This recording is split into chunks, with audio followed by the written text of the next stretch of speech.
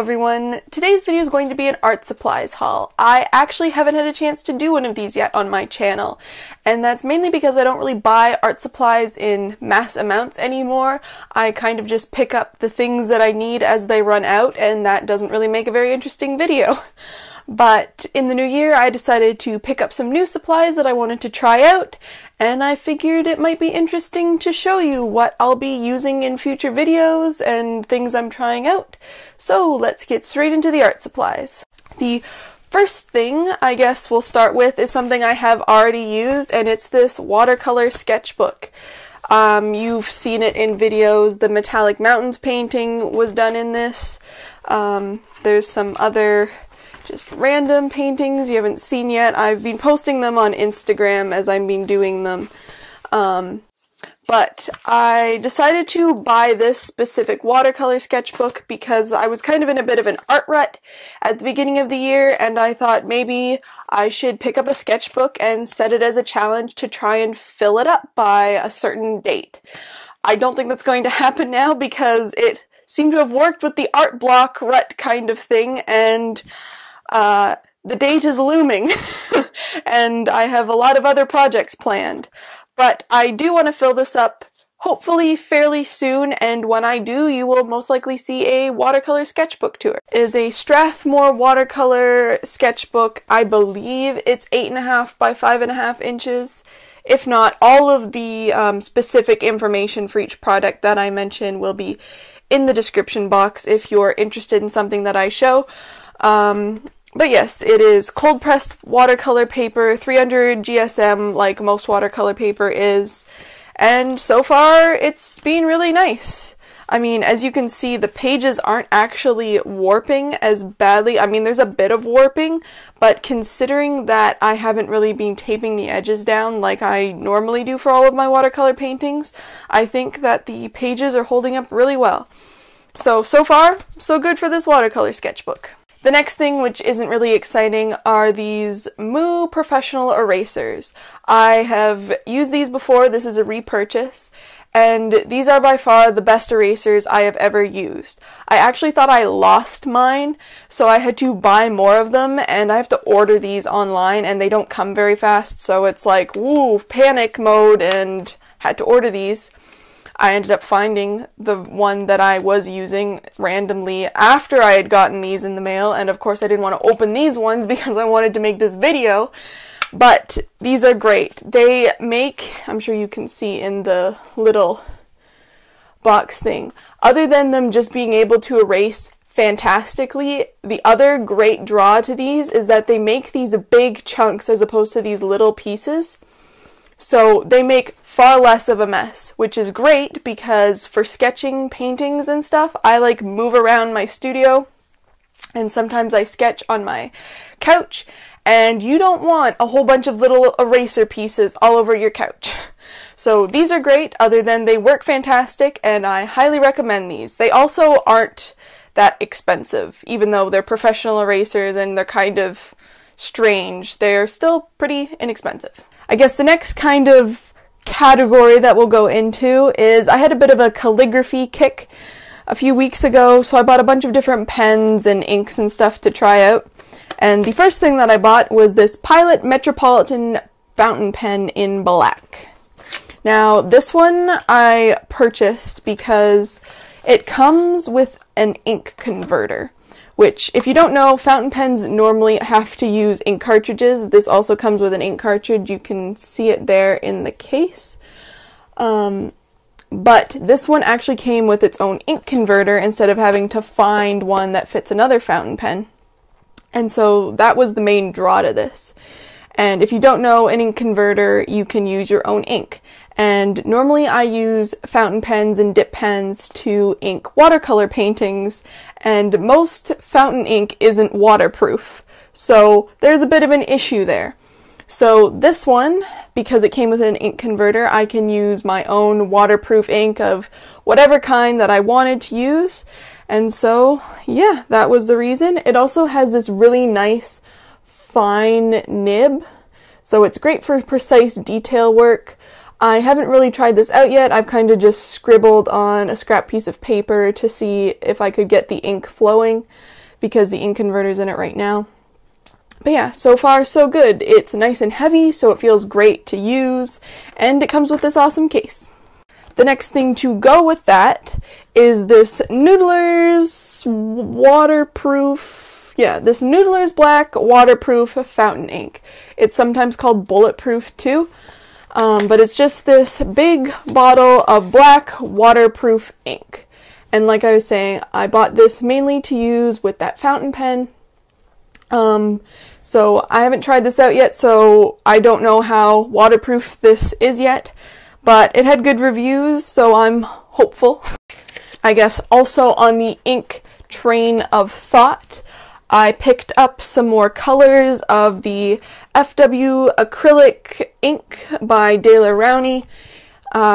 This one is Fluorescent Red, and then this is Fluorescent Pink. This is Process Magenta and Fluorescent Blue.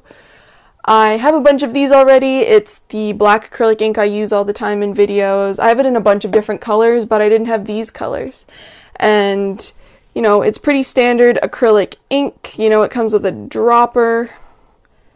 And yeah, it's really nice and pigmented. And I'd been looking at possibly buying the fluorescent set, but it's really hard to find and like non-existent to find. So I figured that I would just pick up the fluorescent colors that I was most interested in, which were these three, and give them a try. The next thing, still on the calligraphy train of thought, are these Pilot, what are these called? Pilot parallel pens. This is the set of all 4 sizes. I was looking at these because I saw someone on Instagram use them. They're very unique pens. They are the straight, here I'll pick up a bigger size so you can see this. These are 4 different sizes, but they have these, they're like straight edged, but they work off of a 2-plate system. And I saw someone on Instagram use these, and they said they'd modified it, and what I think they did is they split the plates, and they could draw, and it would like splatter ink, and it looked really cool. And I'm sure if you've watched my videos before, you know splatter is in my aesthetic. So I figured these would be really cool to try. I was originally going to just try 1 or 2 of them, but I found this set on Amazon, and buying the 4 of them together was a really good deal as opposed to buying them individually. So I have the 1.5 millimeter, the 2.4 millimeter, the 3.8 millimeter, and the 6 millimeter. And that is the widths of the plates. So as you can see, the 1.5 millimeter has a smaller tip, and they gradually go bigger. They also come with ink cartridges. I don't know if I'm going to actually put the ink cartridges in them or if I'm going to dip them. I haven't figured that out yet, but if I do want to use the ink cartridges, they come with a black and a red, which is really cool. Sticking with the pen theme, I picked up 2 glass dip pens. I'm not sure if these really have a specific brand. I kind of just looked on Amazon and picked out 2 that looked good, had good reviews, looked interesting. But yeah, they look really cool.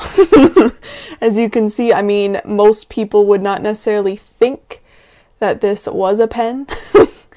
But yeah, it's a glass dip pen, so it works like a normal dip pen. It's just made out of glass, so it's really easy to clean and looks really cool. This one, as you can see, is blue. They come in a bunch of cool, crazy colors. But this one has a more unusual end. It's kind of longer and thinner.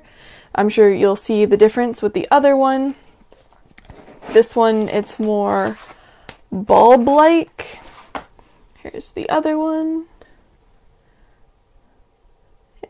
See, it's more round, and the tip looks a bit thinner than the other one.